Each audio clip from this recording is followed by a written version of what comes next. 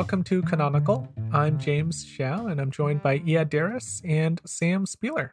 Hey. Hi. So today we are rounding out our series on transhumanist sci-fi with The Windup Girl by Paolo Bacigalupi. Since this is a review, we won't reveal any spoilers. If you haven't read the book, you can keep on listening. If you want to join our discussion, you can find our book club on Reddit by clicking on the link in the episode description. And if you would like to support us and your local bookstore, you can use our bookshop.org link, which is in our episode description as well. At our bookshop store page, you can find the books for our book club and other books that we recommend. And we are also on social media at Canonical Pod. Next week, we will be having an in-depth discussion of this book, and we hope you'll join us for that episode as well. So, Sam, this was your pick for our series. Why don't you start us off? Yeah. This is the 2009 debut novel from a prolific American writer who has won a number of awards, especially for this book. The Windup Girl won a host of awards, including the Hugo, Nebula, Locus, and several international awards. The Windup Girl excels in its world building, plotting, and dialogue, but doesn't skimp on good prose as a trade-off like a lot of sci-fi. The ideas are interesting and may satisfy some hard science fiction fans, but the decent writing will keep people who need more from their sci-fi. It is not without problems, but it does offer a unique look at a post-apocalyptic world plagued by corporate greed, even in the face of environmental problems created by those same powers. I guess I'll also add that parts of this book, or at least the characters in this book, were published in their standalone stories and novellas before the publication of his book. And you can kind of see it here because it's told from multiple points of view. And I see it as him trying to use the previous stories that he worked on and kind of trying to fit them in this novel. So I definitely see that influence. It doesn't feel like a hodgepodge, though. Like you can see how things could be taken apart, but it does feel like a cohesive whole. Yeah, I think where it feels like a cohesive whole, and we'll get into this in more detail later, is I think he did a lot of work to make the plot work with all these characters. But I didn't think he did that with theme. Yeah, let's talk about plot.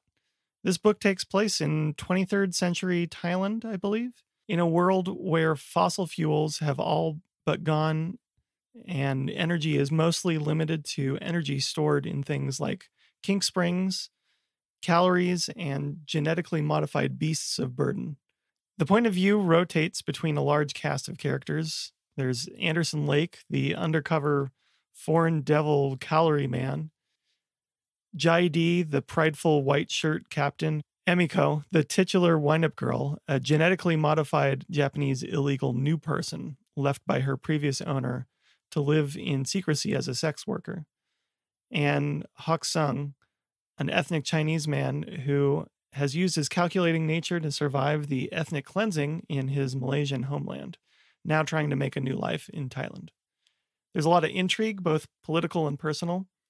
It's post-humanist in how it ponders genetically modified or created new people and their place in our world, while also exploring the question of how they and similarly created creatures, such as Cheshires and Megadonts, might be suited for the mess of a world humans have created. Calorie Man, Sam, you mentioned Calorie Man. To explain, a calorie man is someone who works for a GMO company, right? Correct. That's a calorie man. Yeah, there's a lot of terms he throws around in here. This is in the future when GMO companies have destroyed a lot of things. And so calorie man is the term people use as a denigration of those people since they have ruined the world. One thing I found curious, I want to ask before we move on. In this novel, there is genetic engineering and international travel, but they're still using giant kind of elephant creatures to do work. Does that seem like a cohesive world to you? Like, it seemed odd to me. It makes sense to me. Why doesn't it make sense to you? What's not cohesive about it? The fact that they can genetically modify creatures and build cloned human beings, but still are using giant elephants to do work. But I think they're modified elephants. Yeah, it's a modified elephant, but it's still an elephant. It's still a beast of burden. Well, they still have electricity, but they don't have fossil fuels to create that electricity to run their machines. So they need physical, kinetic energy created by something. That's why they have the kink springs. That's why they have treadle computers rather than actual regular computers. One of the most interesting parts of the book for me is the economy that's set up here, where you have to convert calories to joules. That's what the economy is based on. Like, you have to grow food, things eat that food, and then you have to use manual labor, either with beasts of burden or a person pedaling a bike, and then convert that into stored energy. Yeah. I think he's trying to go for something similar to the steampunk aesthetic, where you have this deliberate incongruency. I've heard people call this book biopunk. It's part of a biopunk movement.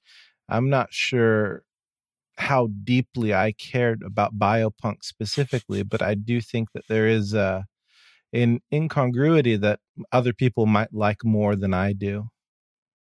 My question, Ed, is what would it be instead? You said it's incongruous, but it can't be something mechanical because of the world he set up. So what would you expect instead? Like a different kind of human? Well, I guess your question comes from the perspective that it has to be this world. And yeah, in this world that he's written, you do have to have some way to convert calories into joules.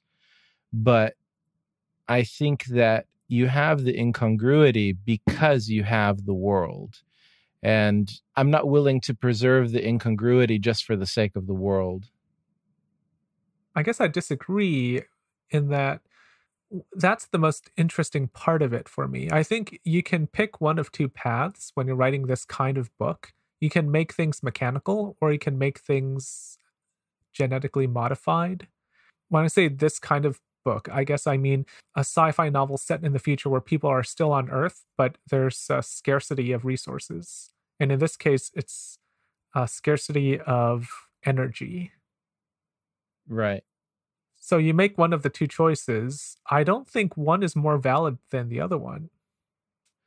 I think, we're going a little bit off, but the questions that you're asking seem to be based on the world where energy is scarce and creating and storing energy is a main concern. And I understand why Bacigalupi chose to write the novel to present that certain premise to the reader. But what I'm saying is that that premise to me is not so appealing. So I'm not so worried about creating some sort of contrived situation in order to satisfy the premise. I'll jump in here and say that I did find it intriguing. I did enjoy it, but it didn't feel realistic to me. I can see a lot of things happening. Obviously, climate change is a huge issue that we're going to continue facing for as long as we're alive and after. But this, I did have to suspend quite a bit of disbelief for this. There's an information gap in any kind of speculative fiction where you don't know enough about the world to know if it's actually coherent. And this novel is no exception. But when I see people doing these advanced technological things, and then I see people using giant elephants to power that, even though it could be possible, it just feels strange. And that feeling is important to me. I don't disregard the feeling, even though, yes, it could possibly be coherent in some way of explaining this world. I thought this world kind of reminded me of like a bit of a darker version of Blade Runner, literally, because there's no electricity.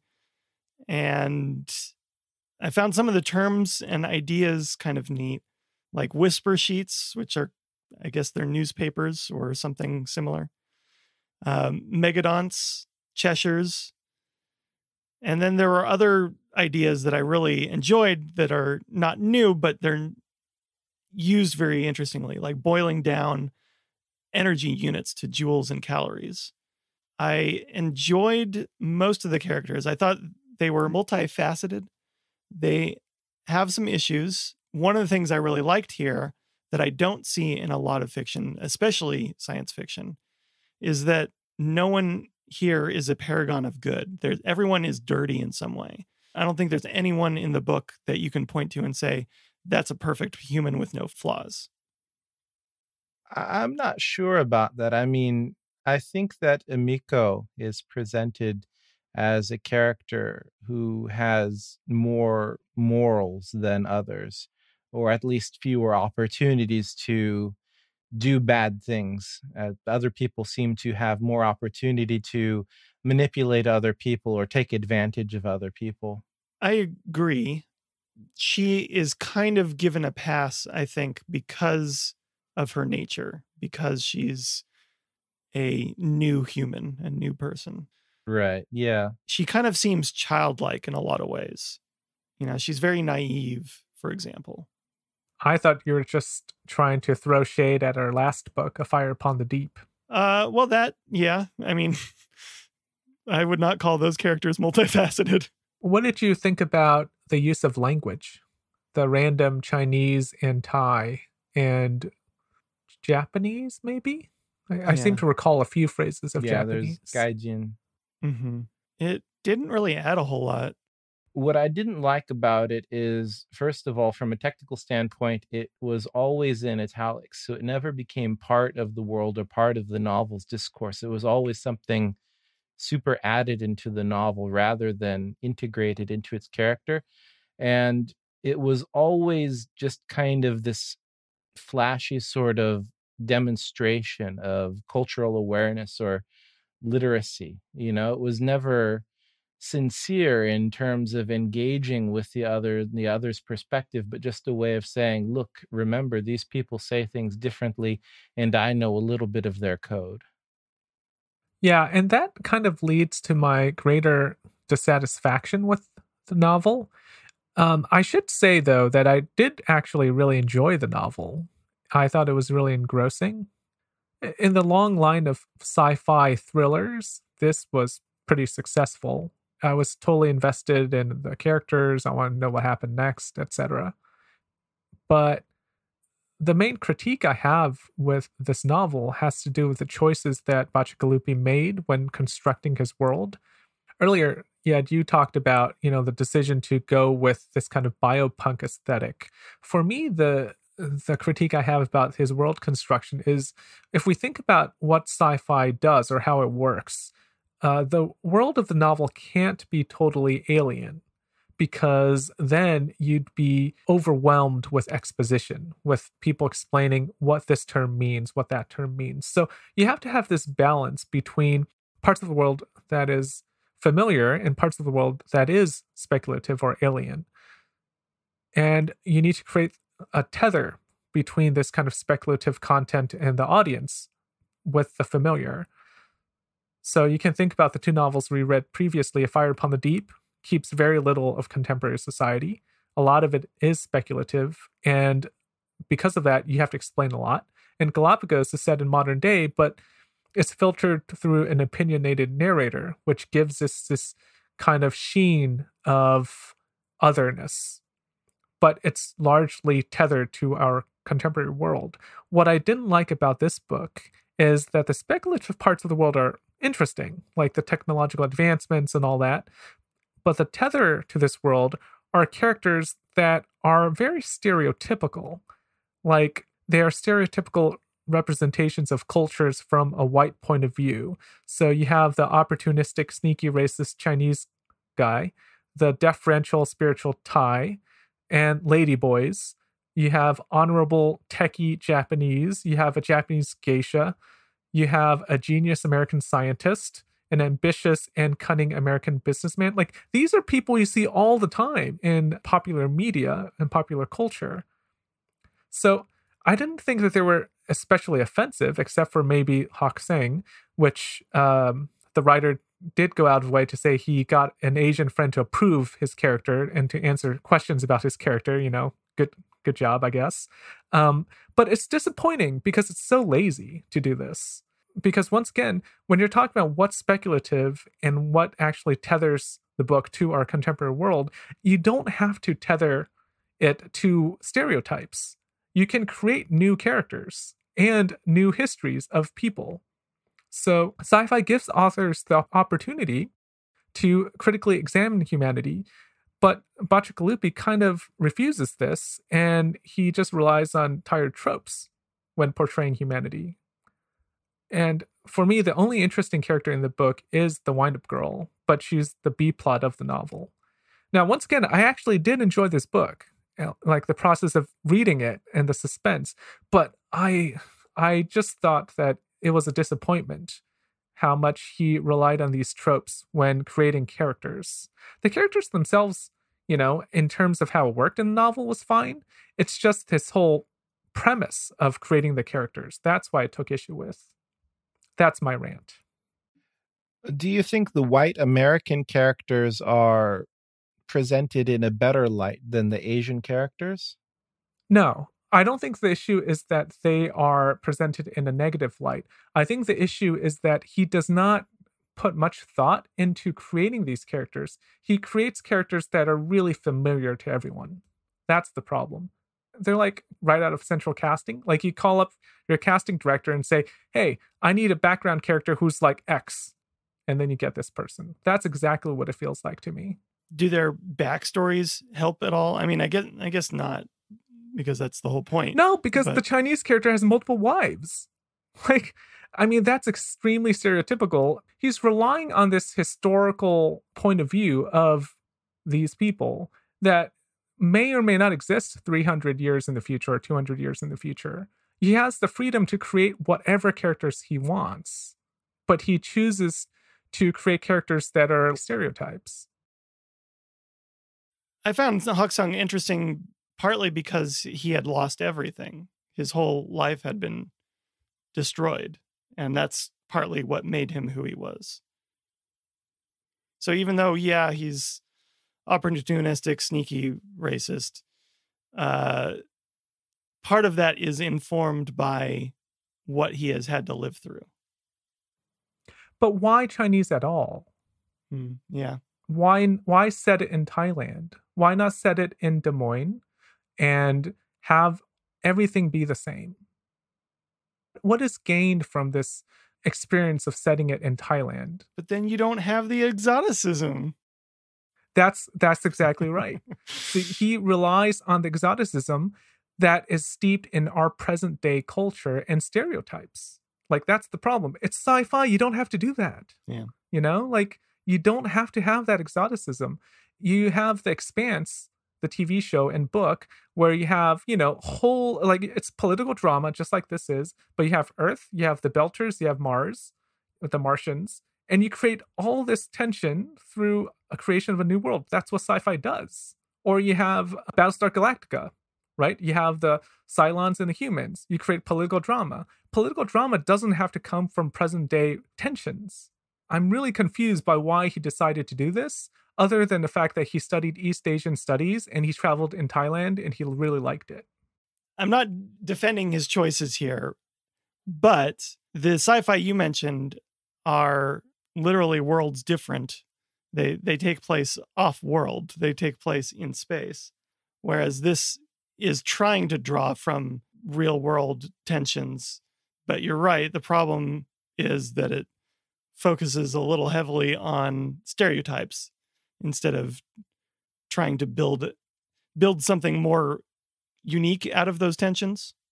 I think it can be defended in a certain way because, yes, he doesn't do much with this tether that you're talking about. He uses these kind of racial stereotypes and these very stock characters. And I wouldn't even say that there's anything in the novel that feels false in terms of these races in the setting, but it's just a very typical sort of pattern that we see in this novel where you have lots of interesting ideas. You have immigration, GMOs, you have race, globalization.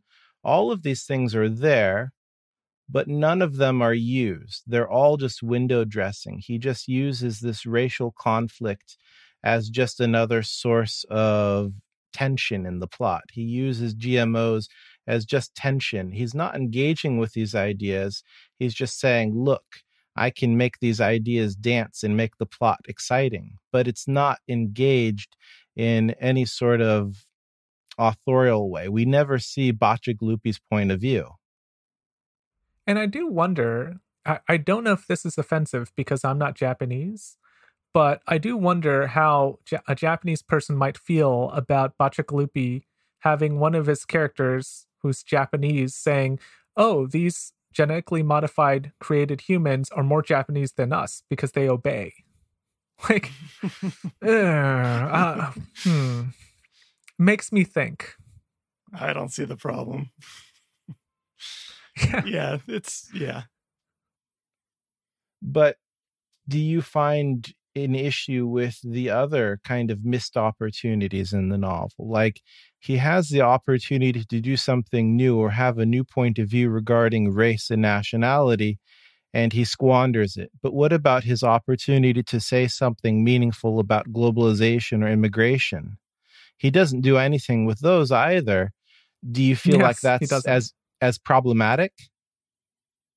I think it's different because I'm looking at it as he had an opportunity to create a new world, which is the whole point of speculative fiction, is to create a new world and decide what are the parameters. And he opted not to. That's one of the big reasons why people create and read sci-fi is the creation of a new world. He chose not to do it.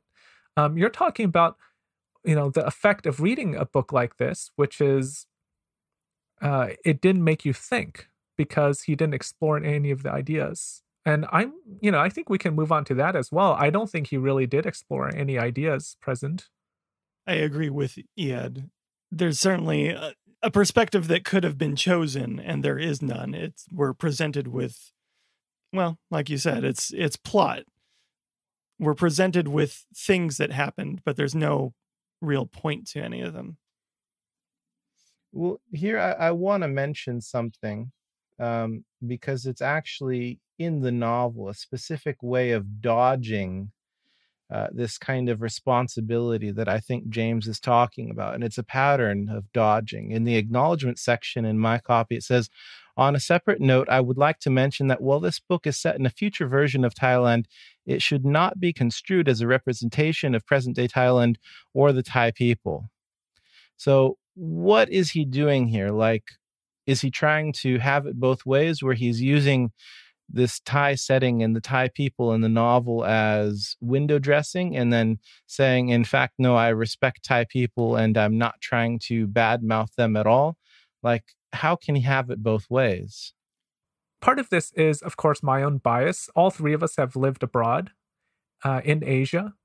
And I think you and I definitely have encountered people who live in Asia and feel like they know everything about that country, even if they are not from that country. They'll tell you everything, about this person, and the Chinese are all like this and the Japanese are all like that. It really feels like that to me. He's traveled and he's studied Asia and he feels he can speak confidently about Asia. So he does. And then later on, he's like, well, I don't really want this to come across badly. So I don't want to speak for people who are not my own. But you did, or you tried to. So I think in the process of writing, he didn't put much thought into that. Yeah, I agree. My bigger concern, though, is even if you were a racist or even if you were kind of just this egotistical foreigner, you have to commit to it. For a writer creating a work of art, you have to commit to it. And I feel like this is just a huge cop-out. It's a cop-out. Yeah, he's trying to say, I'm saying it, but I'm not saying it. And you can't have it both ways. I agree. Like, he didn't commit to it. And maybe if he did, it would be better. But I think the problem is he wasn't even aware of it. Because I think you can write a different point of view. Yeah. Like, I think that's certainly fine. Like, you can definitely, as a writer, write a different person's point of view. But if you're doing that, you have to do it well, and you have to do it fully acknowledging that you're doing it. I don't think there's an acknowledgement in the process of writing Yeah. that he did this. I think he acknowledged it in the acknowledgments, which is the cop out. Just to defend him a little bit, because I have been quite harsh, there is nobody in the world who is simultaneously American and Thai and Japanese and Chinese. And Yes. because that Yep. person can't exist, can this story be told if that person can't exist? And I would say probably not. It is possible, like you're saying, for a person to be more sensitive, but at the same time, I don't want to say that writers should be too shy and worry too much about not having the global perspective, which is impossible really to have anyways. Well, yes, I agree. I think the counterfactual I'll present you with is my original point, which is he's not writing this to explore Southeast Asian political dilemmas. That's not the point of the novel, right? The novel is about globalization and genetic modification and about immigration. Like, that's what the novel's about. You don't need to set it in Thailand to tell that story. You're right. It is very hard to tell a story from multiple points of view with different nationalities of people that are similar to people today. But this is speculative fiction. You don't have to do that. You can do this, set this in Nebraska, and still have all those themes. I guess here I would disagree with you. I mean, yeah, your original point stands, but I do think that, well, he doesn't explore any of these things.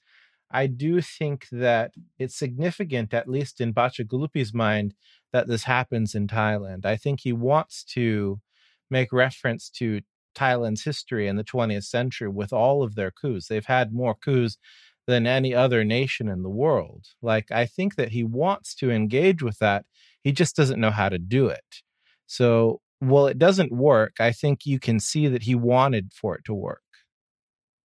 Let me pose a question to both of you. Do you think this is a book about Thai identity?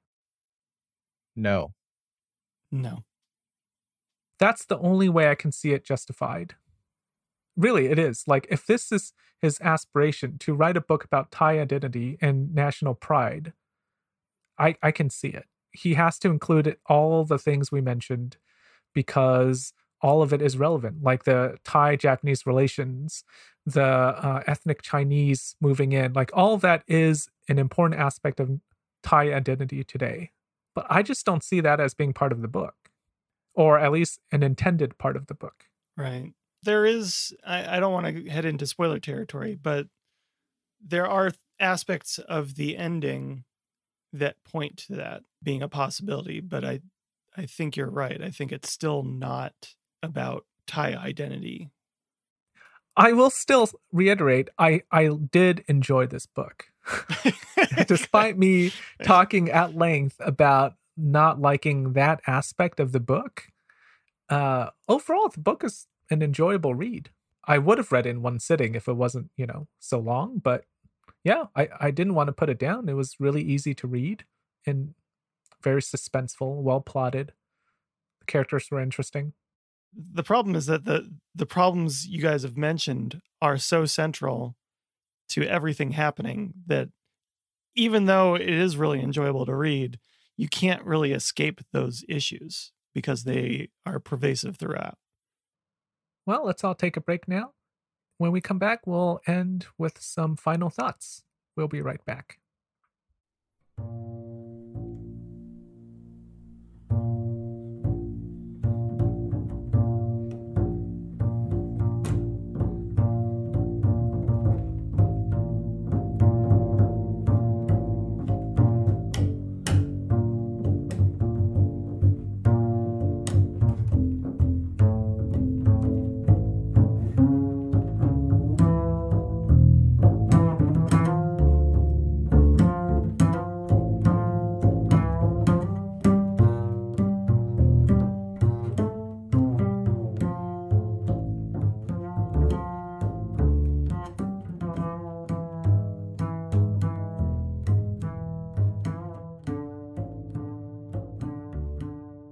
All right, welcome back. Let's talk about who we would recommend this book to. What do you guys think? I have already recommended it to a handful of people who I know really enjoy science fiction. I don't think you need to be a hardcore science fiction fan to enjoy it. But I don't know that it will offer a super casual science fiction person that much. It's very genre science fiction, and it's fine. It's very enjoyable, but I don't think it would please people who have no interest in it, in science fiction. Well, I would definitely recommend it to all my Thai, Japanese, and Chinese friends. There you go. Actually, I agree with you. I think this book is really accessible. So I'd recommend it to anyone who likes sci-fi. I wouldn't recommend it to anybody concerned with identity or identity politics or representation. Like, for those people with those concerns, it's pretty obviously problematic. But there are lots of readers who don't care about those things at all. And for those people, I think on a craft level, it's very engaging, it's well written. So I think that a lot of people could enjoy it, but you have to set your politics aside or not have any politics in the first place. So how do you think this book compares to other books we've read, either in the series or before the series? I'm struggling to decide whether I like this book or A Fire Upon the Deep more, because this book was much better written than The Fire Upon the Deep, but The Fire Upon the Deep was much more interesting in terms of the quality of ideas. So it's really a battle between craftsmanship and ideas between those two. Yeah, I agree. The craftsmanship here is quite good. I agree. He doesn't skimp on the good prose, but there is a sacrifice of better ideas that you get from Vinji. I mean, in comparison to another speculative fiction book, also about pandemics, that was published around this time, I like this more than Station 11. And I thought Station 11 got a lot more positive press, but, I thought this book was better written in a lot of ways. I don't know that it got more positive press. I think it was more mainstream than this in some ways. And this got it won a lot of science fiction awards, even internationally. But Station 11, I agree. I think I enjoyed this more than Station 11 as well. But Station 11 is it's closer to the center as far as readership goes. There's a difference in sensibility. This is a very masculine novel. It's a very traditionally sci-fi novel, whereas Station 11 has a more contemporary, more feminine sensibility, which I think is more appealing to modern readers. It's also one of the first books we've read with very explicit sex scenes. Yeah, so there is some pretty explicit sexual content in this book, and I'm not sure how much it works for me, only because the character that it happens to, it's meant to be a sympathetic character, but it's very male gazy. It's very much told for the gratification of a male reader, in my reading at least. Like, it felt creepy a little bit. Like it felt like he didn't want to titillate you, but he couldn't help himself. Yeah, in contrast to Blindness, the way rape was handled in Blindness is totally different. You don't get that feeling from Blindness. Yeah. True. Although what's happening in those scenes is very different. One is a rape the way we generally think of it in Blindness. And in this book, in The Windup Girl, it's supposed to be a spectacle. It's a spectacle meant to entice the other people in the room, entice and impress. Does that change things at all? I think what would have helped it if it were more like Blindness, where there was some vivid bodily detail that disgusted you. Like in Blindness, there's a lot of talk about how there's shit on the floor and how people are covered in shit because they don't know where they're stepping. Like that kind of visceral detail takes you out of the titillation and it makes it much more just fleshy Somber and and gross. disgusting. Yeah. In this novel, it's still erotic in a sense. It's erotic violence, but it's still erotic. Okay, let's conclude here. Thank you for listening. Did you think we were way off base with our review of this book, especially my take? We'd love for you to let us know on Reddit, and I would love to hear from you. Come shout at me. You can find that link once again below in the episode description.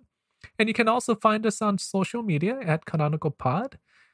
If you would like to support us and your local bookstore, you can use our bookshop.org link, which is also in our episode description. We'll be back next week with an in-depth discussion of this book, The Windup Girl. If you're interested in joining our discussion, go ahead and find a copy of this book. Till next time, happy reading. We'll talk to you soon.